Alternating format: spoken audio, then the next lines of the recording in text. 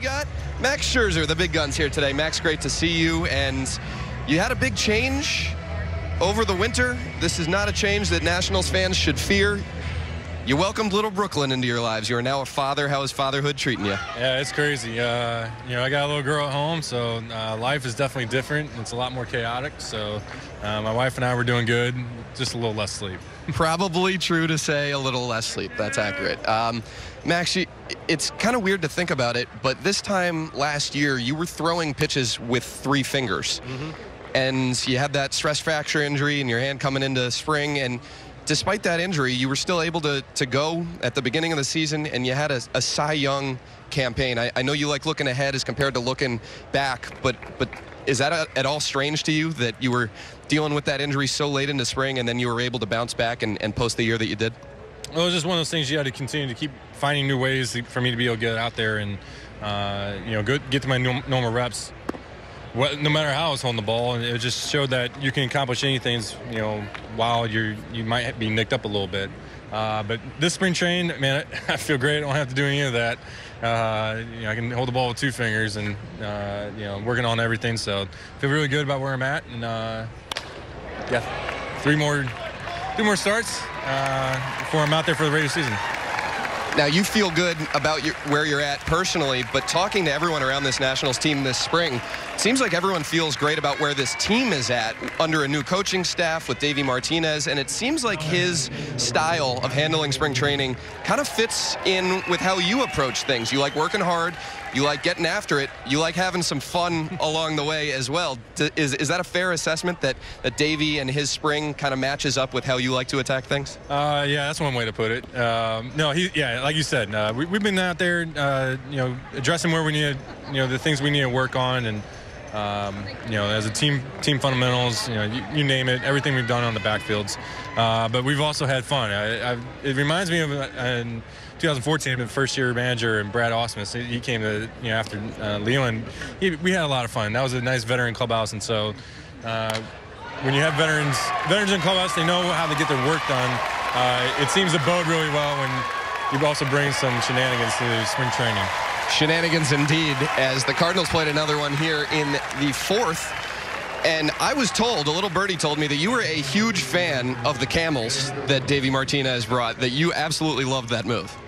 Yeah, when he said, he kind of tipped his hand a couple days earlier that he was thinking about doing that, and I was like, oh, please, please, please, this would be awesome. So sure enough, and there's 3 camels out there, and we're walking in to give them high fives, and one of them's named Blondie, so you can't teach that. Nobody could have predicted that you would be dealing with a camel named Blondie during one of your workouts in spring. Now, I got some information as well. Mm-hmm. A little birdie told me this, that there is a little bit of a question as to the status of your jet skis. What can you give us on this? Well, see, your little birdie, I know his name. So for everybody out there, your little birdie is named Sean Kelly.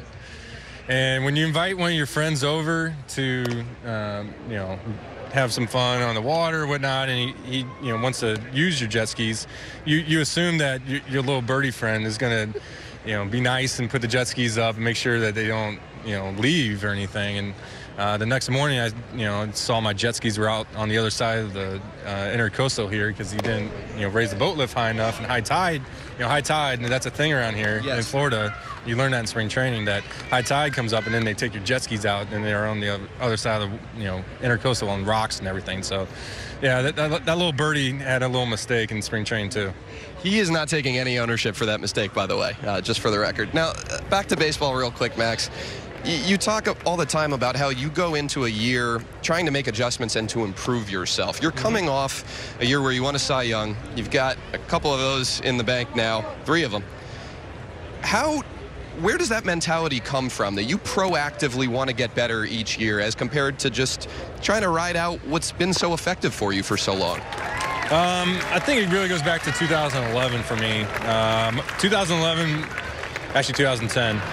2010, I really thought I made some changes in my game where I really thought I solidified myself as a quality major league pitcher. But I didn't. In 2011, I came with the attitude into that year of trying to get better. I just thought of just showing up and I'd be a good pitcher. And 2011 was my worst year. And after that year, I remember, heading into 2012, that I was really going to make some changes and really try to improve myself. And throughout the course of spring training and early in that year, I really felt like I did. I really felt like I solidified my slider and was even able to add a curveball. And when I then took that mentality into 2013, everything came into place and I really pitched as well as I possibly could. And I've held on to that mentality ever since. Nothing changes no matter how good or bad you do. You always have to keep finding ways to get better. And here we are in 2018 now. I'm looking to get better, and there's things I'm doing. I think I can do that. Now, I know you well enough to know that if I ask you a generic question here about how you're going to try and improve for 2018, I'm going to get a, you're not telling me anything. Yeah, I'm not going to give you a really generic answer. So, you got to be a good interview right now. So, let's test your skills. It's spring for you. Okay. So, what are you going to ask? You've been working on a two-seamer with Brandon Kinsler. How has that pitch come along for you, and do you see that as a weapon that you could implement this season? How'd I do? I will say you're on the right track, but I have worked on a two-seamer. Working with Kent, he obviously has a great sinker.